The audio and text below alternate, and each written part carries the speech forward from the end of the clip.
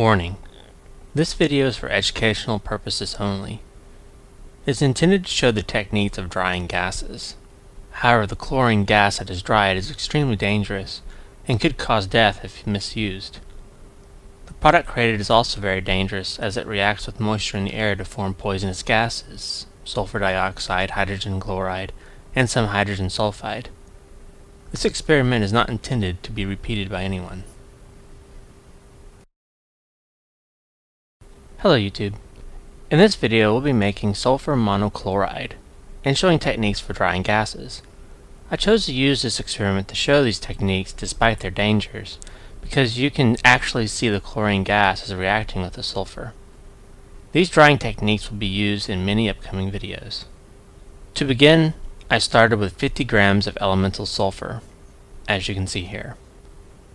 I'm also using 300 milliliters of dichloromethane. I placed both of these aside for now, as I'll be adding them to a flask later. In my fume hood, I first place a sturdy stand. Then I place a cork ring on top of the stand. On top of that, I place a 1 liter round-bottom flask half full of calcium hypochlorite. Next, I place a straight vacuum takeoff adapter. Connected to that is an addition funnel full of hydrochloric acid, the pool variety. You'll notice that I'm not using a pressure equalizing funnel, and this is because I don't have one. Well, to be honest, I broke it, and I haven't replaced it yet. If I did have one, I would use it here. Next, I place another stand, and on that I clamp a gas drying column. Here's how I made the gas drying column. I bought this gas washing bottle for about $2 on eBay. However, you can build the same thing with a graduated cylinder, a rubber stopper with 2 holes, and some glass rod. Just copy how this one is built, replacing the plastic tubing with glass rod. Place a longer tube in the cylinder and start pouring a drying agent inside. I'm using damp red, which is just calcium chloride. Fill till you reach the top of the tube. Then place the top on, connecting the long tube to the inlet. If you're using glass rod, just push it all the way through the rubber stopper. The short tube is the gas outlet. As gas enters the bottom of the column, it will be forced through all the drying agent and then through the outlet. Any water will be captured in the drying agent, so you should have dry gas exiting the outlet. Now that we have that done, I can continue to build the rest of my apparatus. I connected the tube that goes from the gas generator to the drying column. Now I place a third stand, and on top of that I place a magnetic stirrer. Then a glass bowl to hold the ice to keep the reaction under control. Now I place a 1 liter 2-neck round-bottom flask in the bowl. And in the left neck I place a rubber stopper with a glass rod that will be feeding the gas to my reaction. Making this is very simple. You'll need a rubber stopper, a glass rod, and some optional glass wool. Place the glass rod in the rubber stopper. Then place the glass wool in the tip of the glass rod. This will help the gas to diffuse as it exits the tube. Once it's attached, I place the rubber tubing from the drying column to the glass rod. Now I place a reflux condenser in the other neck of my flask and connect all the tubing to feed it with cold water.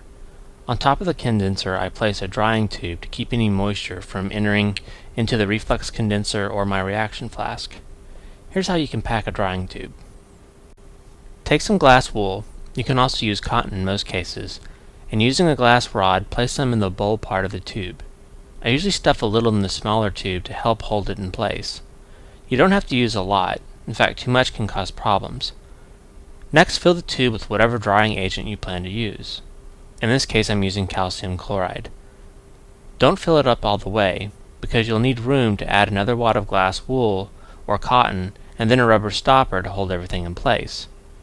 These glass drying tubes can also be used to dry small amounts of gas in place of a drying column. However, for large amounts, they can get saturated with water and become useless. After adding the drying tube, I then added a rubber hose that connects to the drying tube and a glass rod. The glass rod is placed in a solution of water and sodium hydroxide. The sodium hydroxide will be used to react with any chlorine that happens to come out of the condenser. Now that everything is set up, I can begin to add the 300 milliliters of dichloromethane to the flask and add the sulfur in a magnetic stir bar. I begin the reaction by starting the chlorine generator and starting the magnetic stir. The gas generator will produce the chlorine gas and push it through the drying column and then into the reaction flask, which is now surrounded by ice. The reaction is very exothermic, so the reflux condenser will keep any dichloromethane from escaping. The dichloromethane is just a solvent and does not react with the sulfur or the final product. It will react in some small amount with the chlorine to form chloroform, but that's only a very small amount.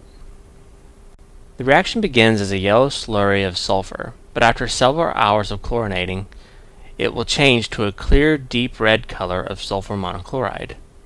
In fact, I know the reaction is done when the solution becomes clear. After it was finished, I took what had been made and then set up to gravity filter. This is to remove any solids that might have formed. The final product can't easily be stored as it decomposes to sulfur dichloride, a clear yellow liquid, releasing chlorine gas that would build pressure if stored in a sealed container. However, as time passes and it's all converted to sulfur dichloride, I can then store it. Sulfur dichloride was my reason for making this because it has an interesting property to dissolve sulfur. I hope you'll find these drying techniques helpful. I originally planned to show these techniques by making sodium hypochlorite, which is much more useful compound, but not at all interesting to watch being made. Anyways, thanks for your time, and I'll see you soon in my next video.